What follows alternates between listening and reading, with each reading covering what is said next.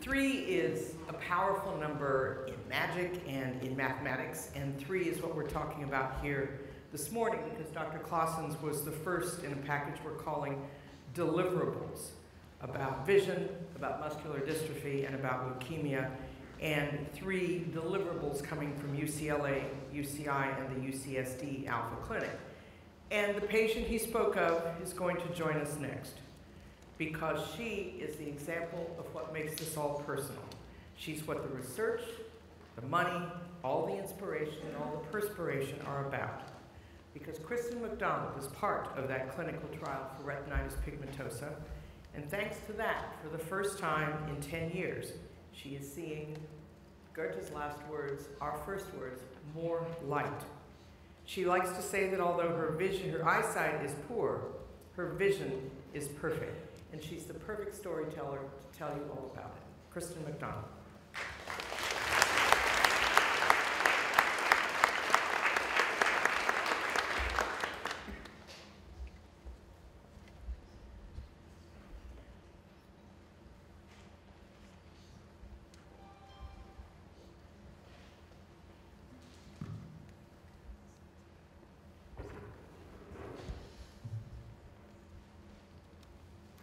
Thank you. I'm very delighted to be here today, and a special thanks to Dr. Henry Clausen, because if it weren't for him, I'd have a very different story to tell today. You know, there are some benefits to losing your eyesight, and one of them is I never get stage fright because I can't see any of you. Seriously. Before I begin and tell you about my experience with stem cell therapy, I would like to share a little bit about my life first, because I feel it's very important for you as a scientist or a doctor or professional to learn about the patient from their perspective, because the mind, body, and spirit go together, and the effect that a devastating diagnosis has on someone is very pertinent today. When I was in my mid-20s, I started tripping and falling because my night vision was starting to go. And at this time, I had a beautiful dream of becoming an actress and a television host in Hollywood. And I prepared for it. I studied in Manhattan, and I worked in TV production during the day, and I longed for this dream. And I soon moved to the West Coast and landed an agent, had a little red sports car that I used to drive on the 405, and life was pretty much my oyster. I'm sure that many of you can relate to that at that age when you have a plan and a first vision of your life, and you hope to become a doctor, a scientist, you hope to marry a certain person, you hope to graduate from a certain school, but life doesn't always turn out that way. Sometimes life has a different plan for us in store. So after a couple of years, after the second broken arm, I ended up at the eye doctor's, only to discover that I either had a brain tumor or a condition called retinitis pigmentosa. And if you can pronounce that, you win a prize, because I had never heard of it. And I remember walking out of the eye doctor that day and getting into my car and, you know, hearing these loud screams while I was driving down Hollywood Boulevard, because I was so devastated, and I had no idea where the screams were coming from until I realized they were coming out of my mouth, because I was so terrified that my wonderful plan for my life was just going to go downhill, you know, with this horrible diagnosis. And I was pretty much new to Los Angeles at that time.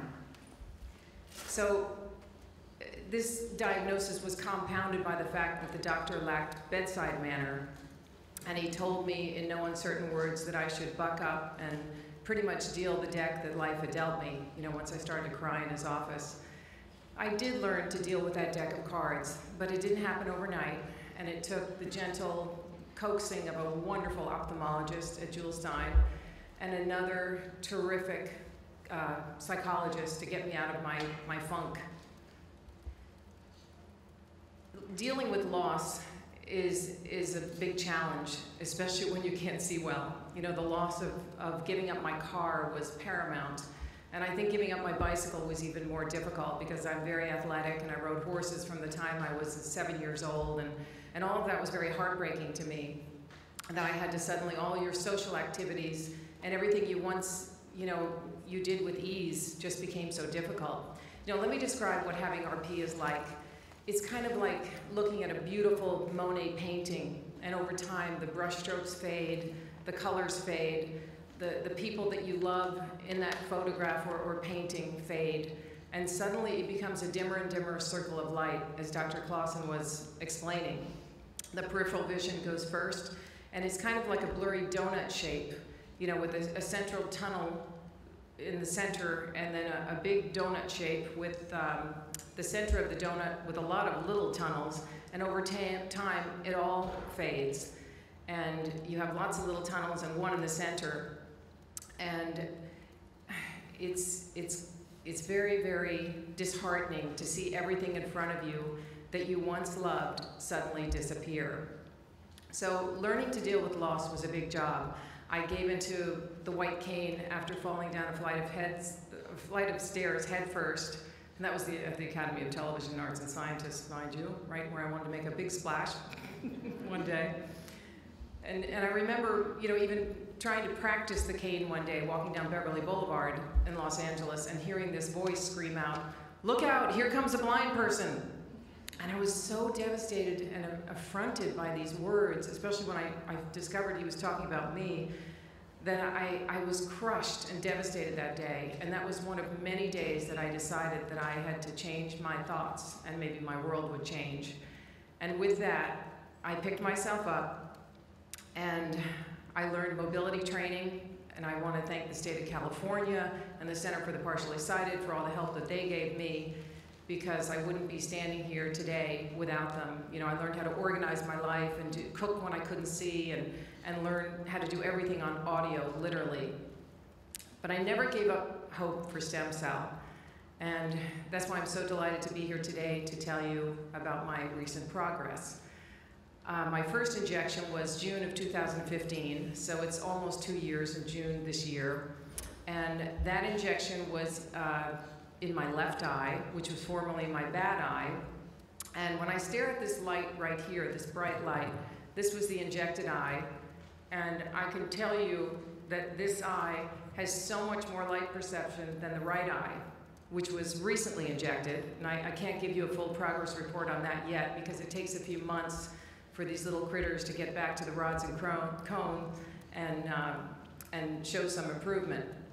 But light is truly important for a partially sighted person, because it helps you to see part of a car, part of a cabinet, and trust me, I've hit my head so many times. I think I was a stunt woman in a former life. It's amazing my nose is still sitting on my face and my head on my shoulders. Light is huge. I mean, it may not sound like a huge deal to you that I still can't see your face or read a book or see on a computer, but if someone were dimming the lights in your house for 25 plus years and suddenly they were going on, I think you'd be elated as I am. And the meaning of light is meant to illuminate all of us. It's meant to make us brighter, to pick up our world, and just this light to me is truly a light at the end of the tunnel. And I do feel like a California lottery winner as a result of it.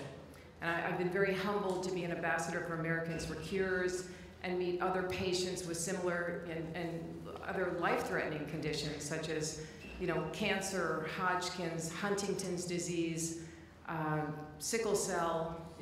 The other day I met a gentleman who is the first person to have been cured of AIDS in the world. How fantastic is that, thanks to stem cell therapy? I was so inspired by Timothy Brown's story. And many people, when they receive a diagnosis of blindness, they go into something that I call mental darkness, which is something so sad. I have a friend whose brother had lost his eyesight, and I've reached out multiple times, and yet his life has spiraled downhill because everything he once loved to do is so difficult. He lost his job, he lost his marriage as a result of it. He can't function in even the smallest way.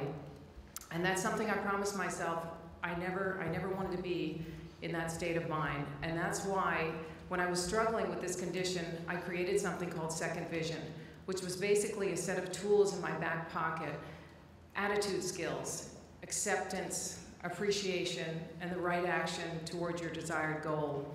And that second vision led me to where I am here today. And I believe that it drew all the wonderful people into my life to help me to my desired goal to see again, hopefully by 2020. No pressure, Dr. Clausen? No. I know we all want that. You know, I want to tell you that I have the utmost gratitude in my heart for the kind of work that you as a scientist and professional and all the people collectively in this room are working towards a goal, you know, of curing medical disease and conditions with stem cell. And I ask you, if you do a little exercise when you go home tonight or tomorrow, a gratitude exercise that I practice, I shut my eyes and I pretend that I'm deaf, because Helen Keller had a much harder time than me. And there's actually a condition called Usher syndrome with RP that causes you to go deaf. And I just ask you to shut your eyes tonight or tomorrow morning and ask yourself what it would be like if you couldn't see. How would you get up? How would you get dressed? How would you make your breakfast? How would you get to work? How would you read your emails? How would you live out the dream that you had once had for yourself? And I have a dream, as Helen Keller had a dream, and that is to fulfill the wish that my beautiful mother had for me, who just passed at Christmas. And her last words to me were, "Honey, keep shining your light, and you will see again." And I have to believe that. And she had hope, and she knew that I was going to get my second injection of stem cell therapy in January. Unlike my dad, who died of cancer 20 years ago, who was a physician and didn't have any hope for the disease, who was crushed that he couldn't help me. So I want to leave you with something today. And first, I'd like to give my Oscar a round of thank yous, and that is to CIRM for all their incredible work with the scientists and the honor of being in one of their studies, to Americans for Cures for the honor of being an ambassador, and particularly Bob Klein to start the ball rolling, to City of Hope for hosting this event. And I want to leave you with this today. Never give up hope.